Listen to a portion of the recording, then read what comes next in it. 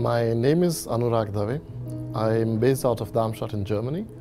I've been with the company for 7 years now, and I lead a team of business excellence specialists within services and support. What excites me most about my work is that it gives me a lot of freedom to think. Being a scientist, I'm a data person. I do a lot of work with data, but how do we actually make connections between those data points? What does that mean to the customer? What does that mean to the business? And from that, actually look at problems that other people haven't realized are a problem and find solutions to those. One particular tip that I would give to anybody who wants to venture in this area is that listen, and listening just doesn't mean saying mm-hmm. Listening really means understanding what the customer is telling you.